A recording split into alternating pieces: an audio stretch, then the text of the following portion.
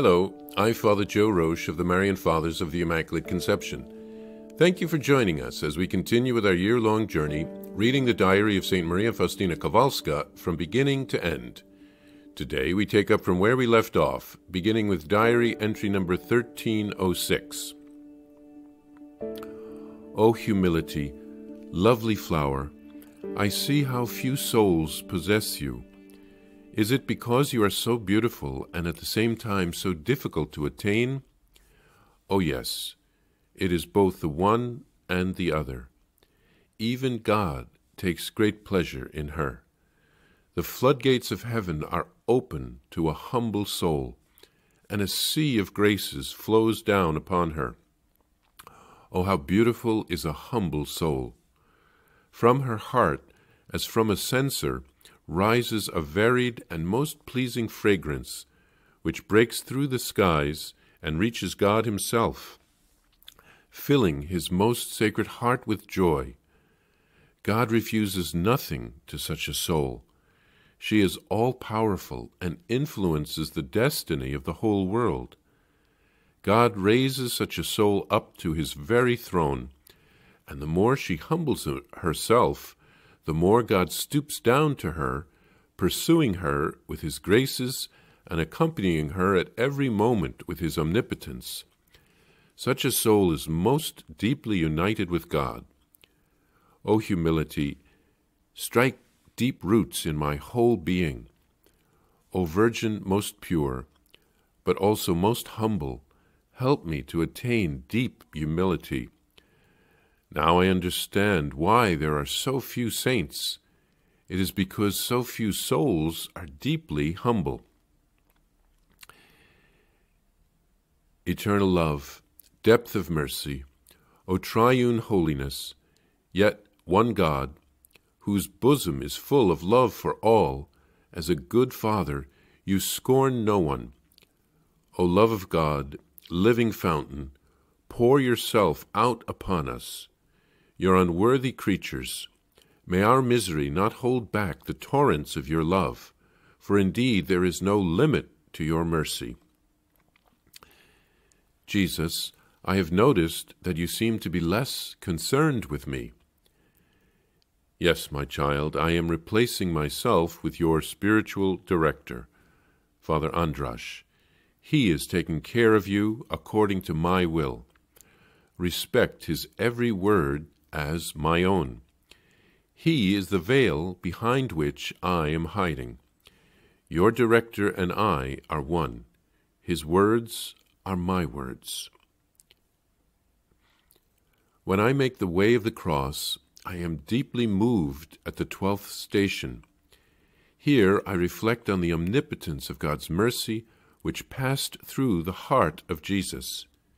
In this open wound of the heart of Jesus, I enclose all poor humans, and those individuals whom I love, as often as I make the way of the cross.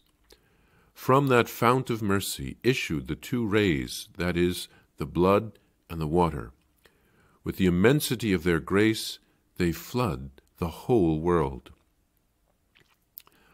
When one is ill and weak, one must constantly make efforts to measure up to what others are doing as a matter of course. But even those matter-of-course things cannot always be managed. Nevertheless, thank you, Jesus, for everything, because it is not the greatness of the works, but the greatness of the effort that will be rewarded. What is done out of love is not small. O my Jesus, for your eyes see everything. I do not know why I feel so terribly unwell in the morning. I have to muster all my strength to get out of bed, sometimes even to the point of heroism. The thought of Holy Communion gives me back a little more strength, and so the day starts with a struggle and ends with a struggle. When I go to take my rest, I feel like a soldier returning from the battlefield. You alone, my Lord and Master, know what this day has contained. Meditation. During meditation, the sister on the kneeler next to mine keeps coughing and clearing her throat. sometimes without a break. It occurred to me once that I might take another place for the time of the meditation because Mass had already been offered. But then I thought that if I did change my place, the sister would notice this and might feel hurt that I had moved away from her. So I decided to continue in prayer in my usual place and to offer this act of patience to God.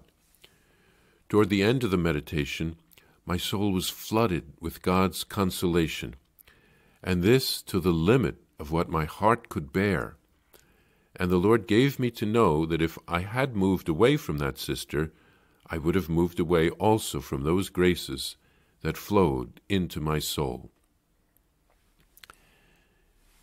Saint Faustina writes a beautiful ode here to the virtue of humility. She says humility is like a beautiful flower, but she says there are not more saints in the world because so few of us excel in humility. We should always pray for this grace. She writes an ode to the eternal love that comes from God.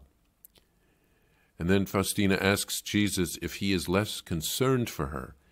He tells her that he works through her spiritual director, Father Andrasz. When Father Sopoćko and Father Andrasz are present, Jesus doesn't have to direct her directly. He can work through them. Faustina writes of being moved by the 12th station of the cross. The 12th station is, of course, Jesus dying on the cross. And so she meditates on the heart of Jesus, which is pierced, and the blood and the water that comes forth from his heart. She entrusts people to Jesus' heart as she prays this devotion. Faustina writes of having to make special efforts, even to do everyday things. When one is ill and weak, even everyday things become difficult. But she thanks Jesus for everything, and she says that what matters is not the results, but the effort offered. Just getting out of bed is a struggle for her, but the thought of being able to receive Holy Communion gives her strength and something to shoot for. Saint Jesus alone knows all that she had to endure in a given day, and it's the same with each of us. And so everyone has their struggles, and we should ask Jesus to give us the strength to keep making that effort. Faustina writes of enduring a sister near her in the chapel who is constantly coughing and clearing her throat, and St. Faustina offered up the annoyance, and she didn't move her place so as not to make the sister feel bad, and then Jesus rewarded her with special graces, which she would have missed out on if she had moved. So those sacrifices that we make are very important.